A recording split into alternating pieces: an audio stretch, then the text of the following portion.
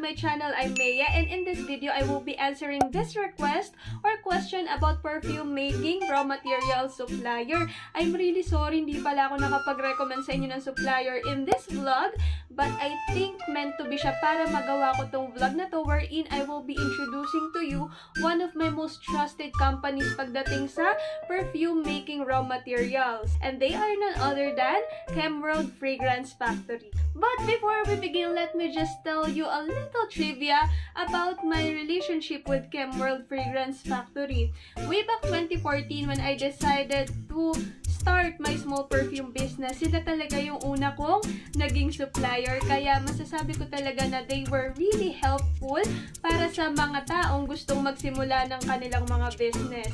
Ang nagustuhan ko kasi sa kanila, one-stop shop sila. Nandun na lahat ng kailangan mo para sa perfume making raw materials, bottles, packaging, glasswares. They can even print your labels para sa inyong mga bote. So, hindi ka na kailangang maghanap ng iba't ibang supplier para dun sa mga yon, kasi dun pa lang sa shop nila, mabibili mo na yun lahat. And they are also offering seminars para sa mga taong gustong matuto kung paano gumawa ng pabango. This video will be divided into 3 parts. Yung una will be my unboxing of their starter kit. Sabay-sabay natin tingnan ano bang laman nito. Second is the training process. And third is, I will be sharing to you my thoughts and experience about sa training. So if you are interested, just keep on watching and please don't forget to like and subscribe. Let's start. This package was sent to me by Chemworld and malaki at mabigat siya. So excited na akong buksan to. Tara!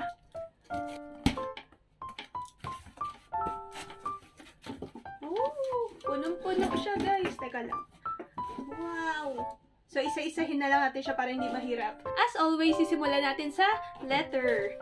Tadan! Pero babasahin ko na lang muna para masummarize ko na lang anong laman nito. Okay, nabasa ko na siya. To give you summary, dito sa part na to yung introduction ng kanilang workshops, and then they also have promo mechanics wherein kapag bumili kayo ng starter kit or raw materials worth 4,000 pesos online, you will get a free or libreng online perfume making workshop plus perfumers club membership. This offer is available in our website, Shopee, and Lazada platform. And on this side is the list of the starter kit package inclusions. Next item is the perfume making manual. So, syempre, para hindi natin agad-agad makalimutan yung mga aaralin natin. And please, magsulat kayo ng mga notes ninyo. Huwag niyong hayaan na makakabisado ko to, matatandaan ko to, kasi for sure after ng workshop, marami na tayong nakalimutan. Isa pa sa inclusions ng starter kit ay yung bottle label. So, naka-cold laminate na rin siya para kahit na ma-sprayan siya ng pabango, hindi siya masisira. Ready na talaga para ibenta yung mga pabango. Tapos na tayo sa mga kapapelan, kaya pupunta na tayo sa main event. Very safe yung pagkakadala sa akin ng starter kit. It was delivered via Grab, and puro siya bubble wrap, kaya talaga namang iningatan. Bubuksan ko na lang muna sila, ha, para mabilis. Wow! Super cute nito, guys. Para ako nag-o-open ng mga regalo. Ito yung mga glasswares na included sa starter kit, and nakita nyo naman kung gaano sila kaprotektado. Ang kapal na mga bubble wraps nila. Hirap na hirap akong buksan. So, meron tayong 250 ml graduated cylinder and a 10 ml graduated cylinder. Super cute. Then, we also have a beaker, a steering rod, and an Erlenmeyer flask na wala sa list, kaya nagulat ako na meron. This is where we can mix our solution. Pwede rin naman dito sa beaker with the use of steering rod. Next is we also have 4 amber bottles where we can store our finished or final perfumes. With this glasswares, makakagawa ka na talaga ng mga pabango. Next natin bubuksan ay yung mga raw materials. If hindi pa kayo familiar with the raw materials, I suggest that you watch my vlog, kasi nag-discuss ako ng ilan dyan. So, para hindi kayo magulantang kapag umattend kayo ng seminar, at least medyo familiar na kayo dun sa ibang terms na gagamitin. So, this is the PGA, BPG, the perfume oils, Happy for women, and 1 million ngayon. Actually, this is one of my unang mga scents na binenta dati. Si 1 million. Lacoste Red, one of my favorite scents for men. Oh, ang bango niya. So, it's very refreshing. Ito yung mga raw materials. Last ay yung mga packaging. I'm so happy with the starter kit. Parang feeling ko, bumabalik ako sa 2014 nung nag-i-start pa lang ako. Yeah, wala na. Ito na yung last. Square, silver top,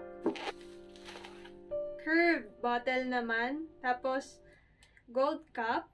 Social siya actually, lalo na kung mga pang giveaways, pang regalo. Maganda yung ganito. So in total, we have 4, 8, 12, 16. Nagbilang. We have 16 bottles. 8 na curved, tapos 8 din na square. And a little piece of advice pala, kasi sa Chemworld, they let you choose or pick yung mga items na bibilhin nyo. I don't know ngayon kasi pandemic, hindi ako nakakalabas ng bahay. But before, naka-display lang lahat yan and ikaw ang pipili kung anong ilalagay mo sa cart mo para ka nagsha-shopping. So, what you can do to ensure the quality of the products that you're going to buy is to check on them. Tignan mo, may basag ba? May scratches ba? Pasok ba siya sa quality na gusto mo? Kasi ako, I'm very meticulous sa mga bote. Ayoko naman mga scratches, may konting chip, mga ganyan. Kasi syempre, gusto mo yung ibibenta mo maganda eh, walang irereklamo sa'yo. Tapos, check nyo rin, pwede nyo ring buksan. Tignan ninyo, working ba yung pump niya? Okay ba siya? So, ayun lang, para hindi yung pag-uwi natin, saka lang natin titignan, ay basag pala, ay hindi pala working. So, sayang naman yung oras, yung effort, yung pera ninyo. Yun lang. These are the things included in the perfume making starter kit, and I can really say makakapag-start na kayo ng business with this kit. That concludes our part 1. I'll see you in part 2. Hi guys, today is the day of the webinar. Will be starting by 2 PM and ayan, naka-ready na yung mga gamit ko para halo-halo na lang ako mamaya.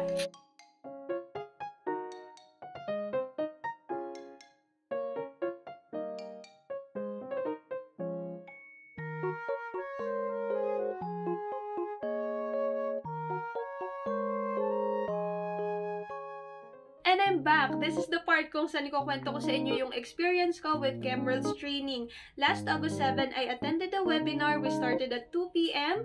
Nagpakilala muna kami sa isa't isa. After that, they gave a brief history about perfumes and their company. We talked about the types of perfumes, the notes of perfumes, the raw materials, diniscuss din, and of course, yung mga glasswares na kailangan natin, and paano yung tamang paggamit sa kanila, which is kailangan talaga para maging maayos yung ating pagsusukat ng mga raw materials. Lahat ng sinabi kong diniscuss namin, you'll find it in the manual. So, for example, nag-attend kayo, tapos medyo may nakalimutan kayo. Para saan nga ba yung fixative?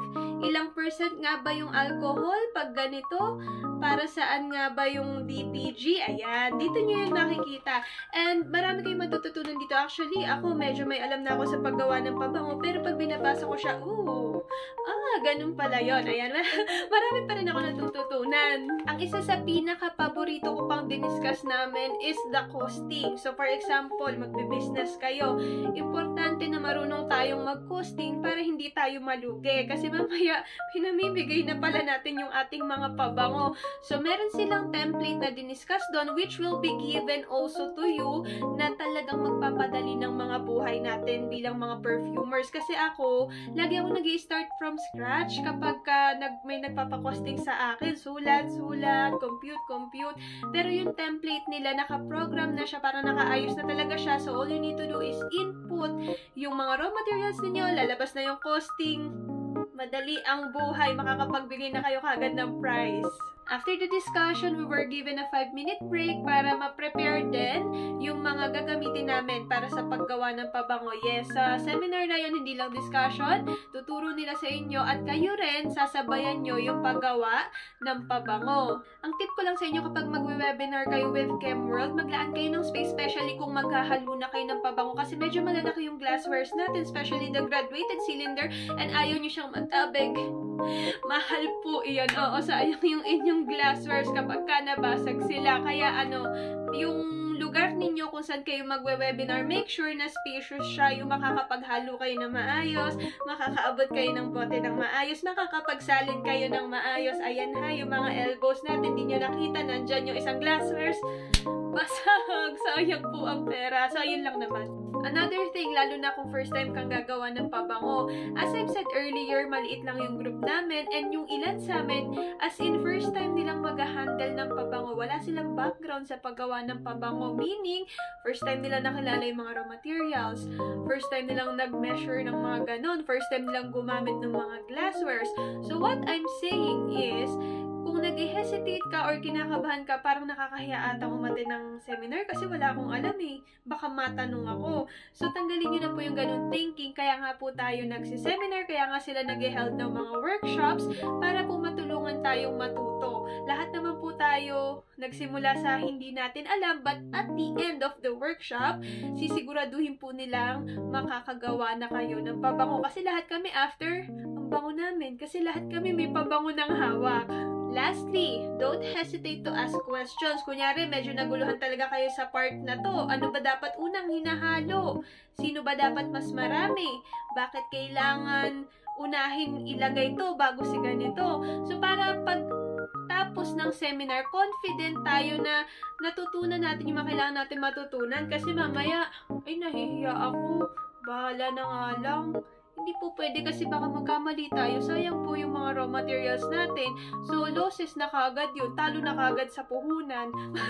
Ito na ang produkto ng aking webinar. Mag-spray tayo. Naamoy niya? Ang bango. So, isa lang naman yung gagawin yung pabango doon. The rest, kayo nang bahala maghalo. And, yun na. Marunong na kayong gumawa. Overall, nag-enjoy talaga ako sa Chemworld activity from unboxing to webinar.